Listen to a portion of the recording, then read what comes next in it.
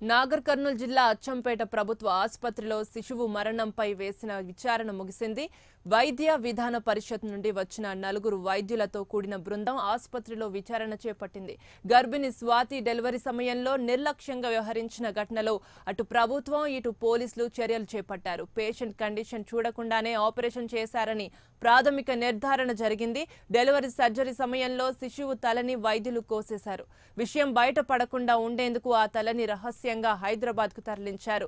తల గురించి బంధువులు అడిగితే తమకు తెలియదని బుకాయించారు. కేసు షీట్ ఇవ్వకుండానే పేషెంట్ను వైద్యులు తరలించారు. విషయం బయటపడటంతో గొడవ జరిగింది. ఇప్పటికే సూపరింటెండెంట్ తారా సింగ్, వైద్యురాలు సుధారాణిపై ప్రభుత్వం సస్పెన్షన్ వేటు వేసింది. మరోపక్క ఈ ఘటనపై ఫిర్యాదు అందడంతో పోలీసులు తారా సింగ్, సుధారాణిపై ఐపీసీ 304A సెక్షన్ కింద కేసు నమోదు చేశారు.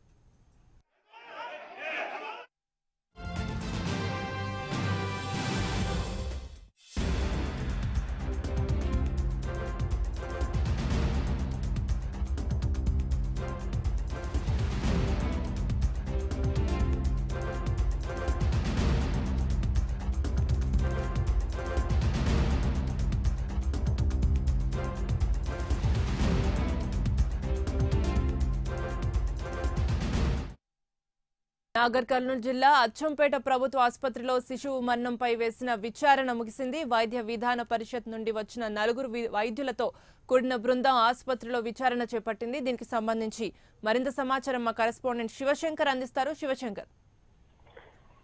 నాగర్ కర్నూలు జిల్లా అచ్చంపేట హాస్పిటల్ ఘటనపై అధికారులు ఇప్పటికే విచారణ ప్రారంభించారు. ఉదయం ఏదైతే వైద్య విధాన బృందం నుంచి ఏదైతే 4 హైదరాబాద్ నుంచి కూడా ఇప్పటికే అచ్చంపేట ప్రభుత్వ ఆసుపత్రికి చేరుకొని పూర్తి స్థాయిలో ఆ రోజు ఏదైతే గత 3 రోజుల క్రితం స్వాతి అనే గర్భిణి ఇటు అచ్చంపేట ప్రభుత్వ ఆసుపత్రిలో అడ్మిట్ కాగా పురిటి సమయంలో ఏదైతే హాస్పిటల్ కు సంబంధించిన వైద్యులు